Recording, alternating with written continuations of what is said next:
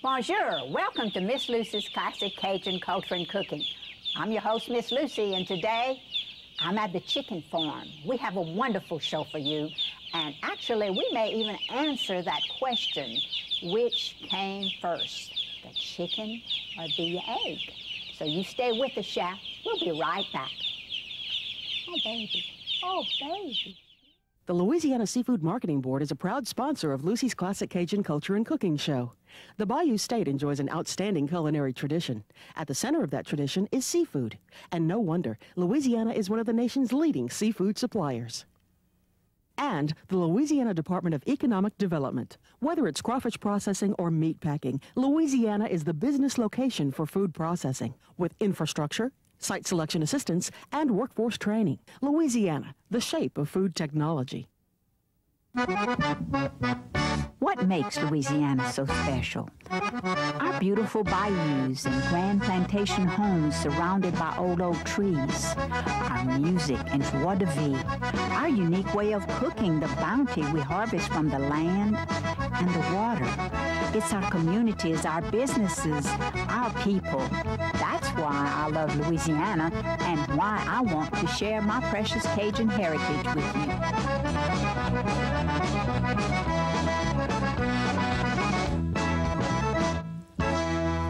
Welcome to my kitchen, chef.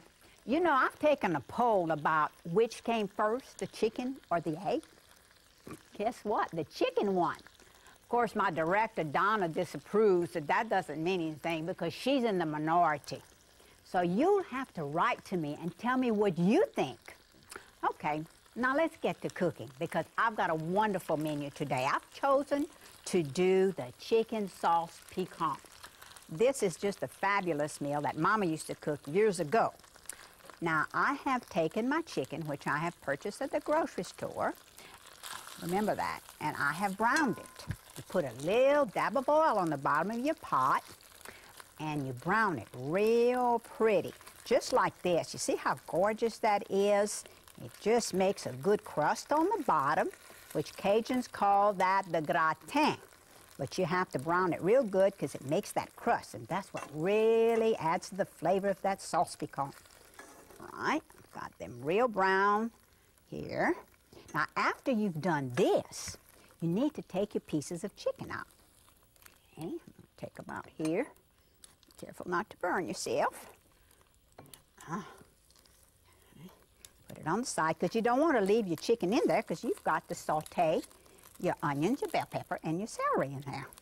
Of course, a Cajun can't cook without that, you know. We just really enjoy using that. It's like without a roux. You gotta have a roux also. Now, to this, I'm gonna add my onions, which I have chopped. And I'm gonna saute this in the gratin. And then add my bell pepper. You add a lot of this because you really, in a sauce piquant, you almost can't have too much of it because it really adds to the flavor. My celery.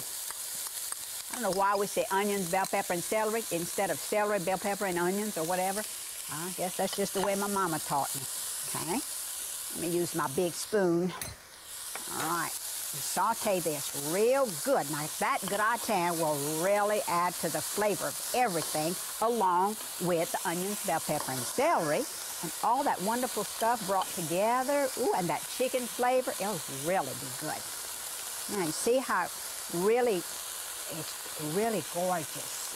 It's pretty and shiny. You cook this down just a little bit. Of course, now, you know, when I was growing up on the farm, Mama and Daddy always had chickens. And Mama, when she wanted to cook chicken, fried chicken, or sauce piquants or gumbos or whatever, she'd go in the backyard and she'd feed them. Bless those little chickens that always fell for her trick. She'd throw her little grains of corn out there or something, and they'd run out there, and she'd bend over and she'd catch one by the neck. She'd wring that neck and throw it out, and that poor chicken went ooh, all over the yard. And oh, I mean, I couldn't do that. Don't get me wrong, but I mean, you know, somebody had to do it, and you could have never caught them, you know, any other way. So that's how you did it. And I'm telling you, she'd pick that chicken up, take it in the house, and she'd have to pluck it. That's something else. Oh my God, that was a chore. Then she'd bring it inside, and she'd singe it, and take all that, the intestines and everything out and wash it. Now that's something she did very well. And remember, you must do that again today because you still have to wash your chicken real well before you cook it. And of course, then she had to cut it up. Now that was a chore, and that's another chore I hate to do. So when I buy a whole chicken at the grocery, sometimes I cheat. I just get pieces. That's the easiest way. You know, when you get old and lazy or, well, slower, let's put it that way. So, of course, I invested in a good pair of poultry shears, and this is really what I need to use when I cut my chicken, because actually, this really cuts the job down, and it cuts right through those bones. You just don't have to worry about that. All right, let me see this. Ooh, this is so pretty. Now, this is what it has to look like, okay? Put my fire up a little bit. Let's speed this up. Now, after this, I'm going to add, well, of course, I could add a little dab of water because I see it might need it. Now, okay, just a dab because you don't want to make this too watery, okay? Now, next, I'm going to add my, my stewed tomatoes, which, of course, if you have canned tomatoes or anything, you can use that too. But I just like to use the plain stewed tomatoes. Yeah, because I've got all the onions, bell pepper, and celery I need in this without having to buy that with all the other stuff in it. Now, all the flavory. Ooh, you see that? How that starts cooking real nice? Okay. Yeah. Now to this, of course, you want more of a tomato gravy. So a lot of people use the tomato sauce or paste, but what I like to use is tomato juice. So I'm going to add my tomato juice to this. And the reason for this is that it gives it a smoother taste. It's really not that, well, I like tomato taste, but it's not so drastic. So then to this, I'm going to add roux, some Cajun roux. This adds to the flavor, and it also helps to thicken it. So now, I'm going to mix all this very well together. And, of course, you're going to throw your chicken back in here. Very good. Okay. Now, ooh, look how gorgeous. I'm telling you, and this tastes as good as it looks, too. So you got to let this cook on a medium fire until the chicken and the tomato sauce is completely done. Let me lower my fire a little bit.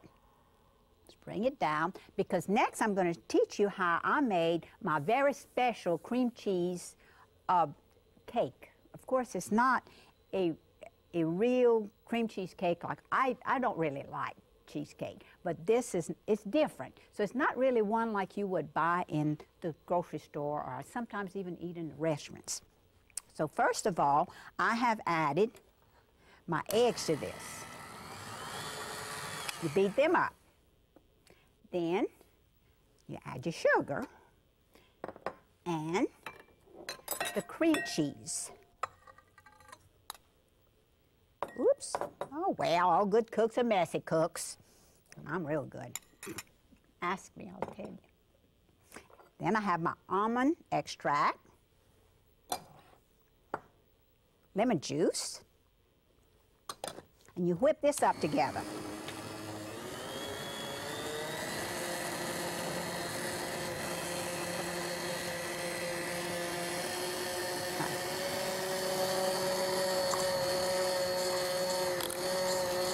So, okay, very good.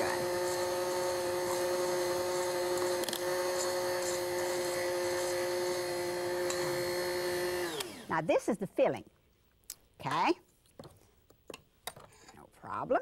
Just add it there. Boy, if Lucy would be here, she would want to lick the beaters here. Now, I'm going to make my crust, okay? Now, Sauce Piquant's really cooking. Let me lower it a little bit too high. So, I'm going to mix my eggs up, beat them up with my little old mini thing here. Add my sugar, mix that up. And I've got some margarine. Put that in here. Okay. Beat this up. Make sure you really beat this up real good. Now to this, I'm going to add some flour.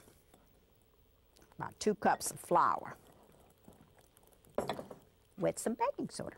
So this, because this is going to be your crust. This is going to be the scrumptious crust I told you about. Now,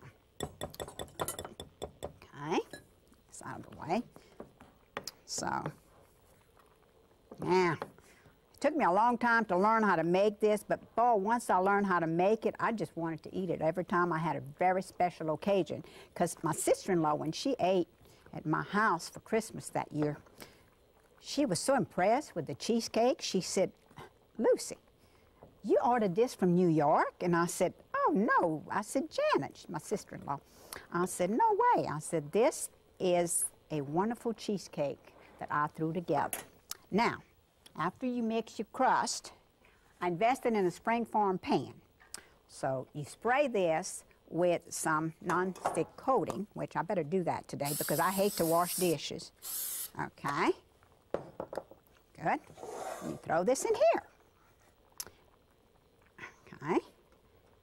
Now this is going to be a very messy job. So this is what I use, all on my hands. Okay. You pat that in here real good. And make sure that your sides are really, really covered up nice. Of course, this, like I said, it's a very sticky job. Like this. Oh, I hear that sauce piquant just sizzling away. And now go to the side. Okay. You can leave it lumpy on the bottom, or you can press it to the sides of the pan. It's fine. Doesn't matter. Wipe my hands here. Okay. And you throw this on top. Woo! Let me put this here in case it flops. After you put your, oh, let me fix this a little bit. It doesn't look that smooth. After you fix your crust in here, okay, you throw this on top, like this.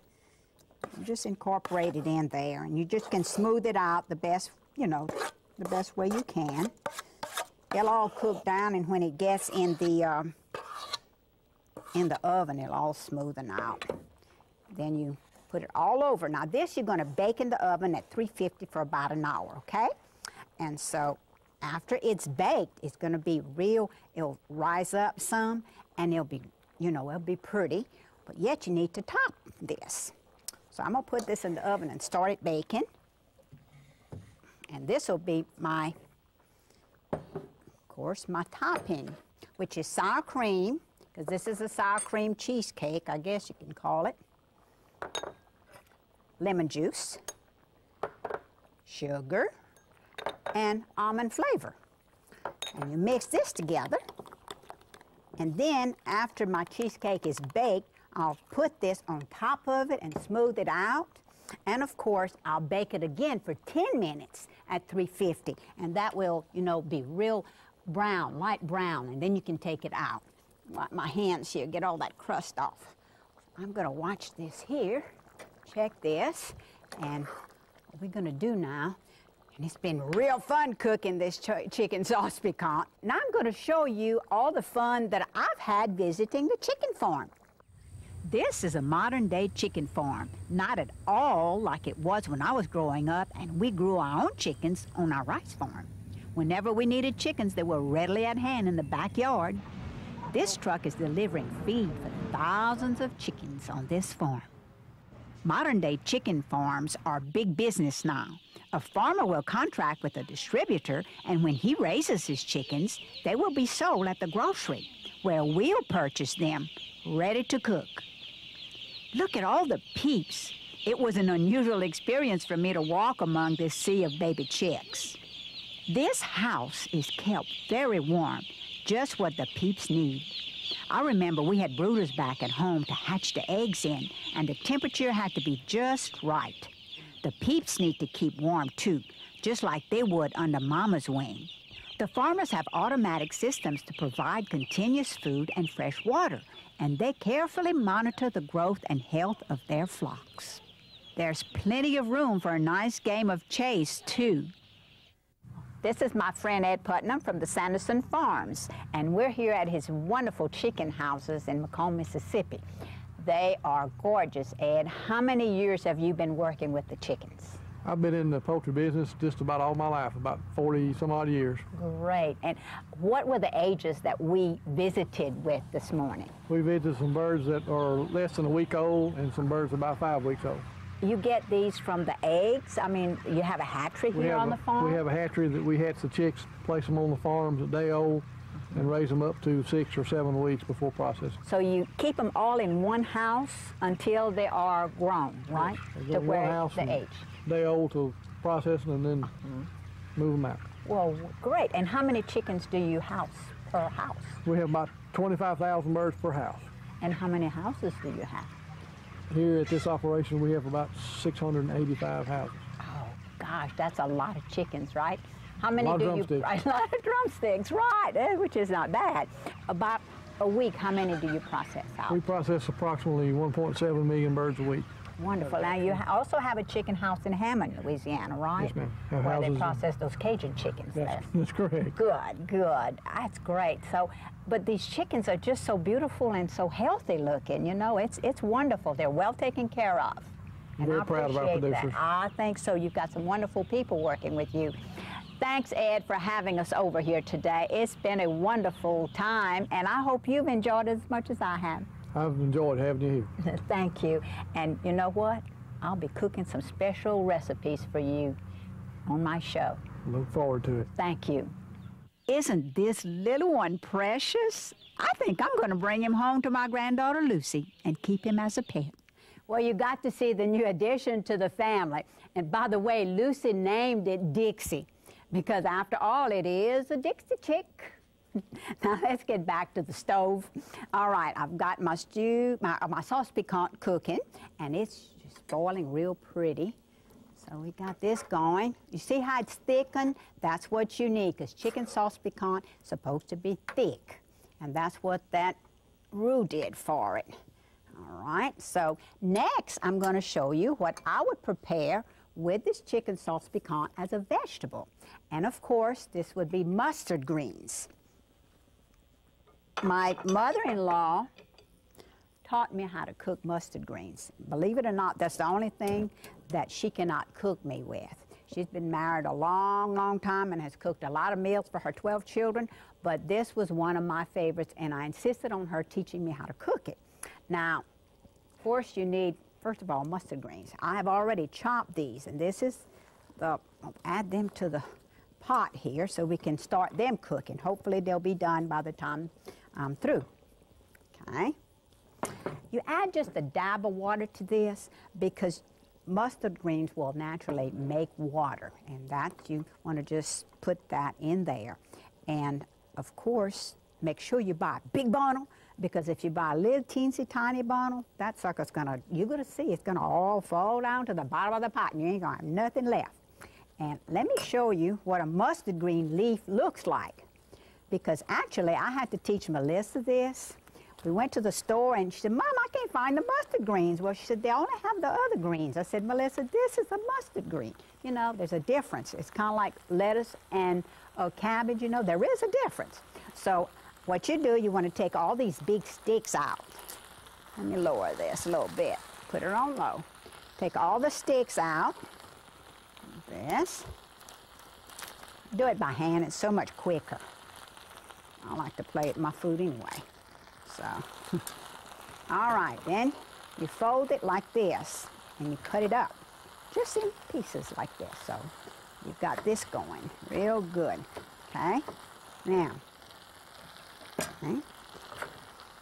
okay, now to this, I'm gonna add some bacon. You know, chopped up bacon. Let that cook all together. And an Irish potato. So actually you want to peel your potato, and I'll take too much of the top off, but I guess that's it. Just have to do it this way. like this, and you dice it. You want to dice the potato, okay, like this. Dice it up, put it in your pot, along with your bacon, and you cook this real good. So, once trying to get out of the pot, aren't you? I'm gonna cover this. Now, okay. This will cook for, I guess, about a half hour. Then, when this is through cooking, I'm gonna have to add my other special ingredients to it. So, let me show you, however. Let me stir this. This is gorgeous. How pretty. Oh, I can't wait to eat this. Just a minute, I'll show you. Let me lower this a little bit, okay? Now, I'm gonna fix my favorite fruit salad because I love, let me get this knife here. I love fruit salad. And of course, it's just, this can accommodate any meal, and you can fix it with, you know, with your meal for a dessert or a salad. I love it. It's just really, and I had to throw this together when I was young. Actually, bananas will turn black if you cut them up the day before. So just don't do that, because you'll have some black bananas in here. Or if you want to, you can add a little lemon juice to it. It'll help, but anyway. Okay, I'm going to add my bananas here. Okay, now turn my fire on here for this, because you got to cook your dressing for this one. I'll just heat this up a little bit. Okay, righty, this will work. Now, I'll show you what the dressing's going to be with this. Cut an egg, open an egg. Like I said, get this out of the way here. Good. I'm going to whip that egg up real good, and some sugar, and some salt. Whoa, here we go, and dry mustard. Well, don't want to come out of there. I'll use my fingers. What the heck? Whip this up real good. You add lemon juice to it. Okay, very good. Now, believe it or not, you're going to cook this in a pot. Naturally. What else would I cook it in? Stir it up real good. It doesn't take long. When it starts to get real thick, which it won't take long, so keep stirring. It's kind of like making a roux. You don't want it to get lumpy or burn, so just keep stirring until it gets sort of thick. So I'm gonna, oh, I love this kind of salad, and I made it so many years ago. I started making it. I don't know where I got this recipe. I think, you know, that I just made it up myself. That's what's the good thing about cooks and Cajuns. They just throw everything together, and if they like it, they repeat it again. Okay. And this is getting thick. You see how it's gotten thick? So the eggs are cooked. So actually, that's all you want to do is cook the eggs in there. So I'm going to cut my fire off. Okay. I'm going to add it to my, all right, to my salad. Put it here. Then, let me add my marshmallows here. That's, of course, no calories in this salad, you know. That's why it's so good. You mix that up real good, and on top of this, you add whipping cream. Just whip it up real thick, and honey, you talk about good. So we've got this. Mix it up real good. My stew's ready. My sauce piquant is ready. Okay, this is all finished. And, okay, this is cooking. I'm going to add my sugar to this at the end after I mash it. So then, got my meal all prepared. And thanks for cooking with me today. Sauce Piquant, beautiful cheesecake. I'm going to sit down and enjoy this.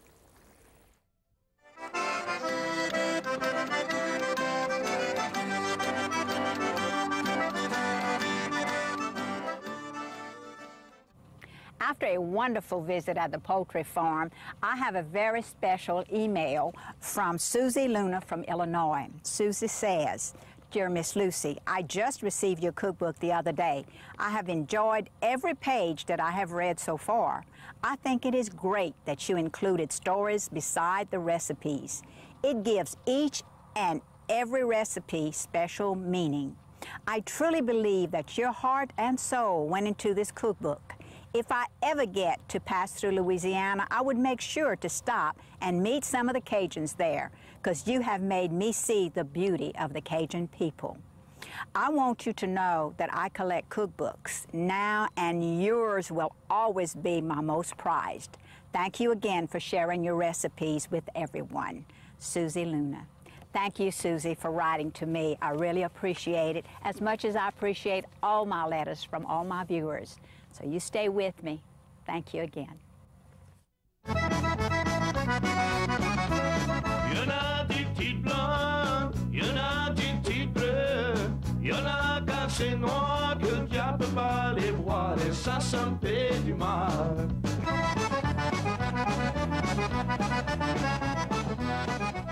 Look us up on the World Wide Web at lpb.org.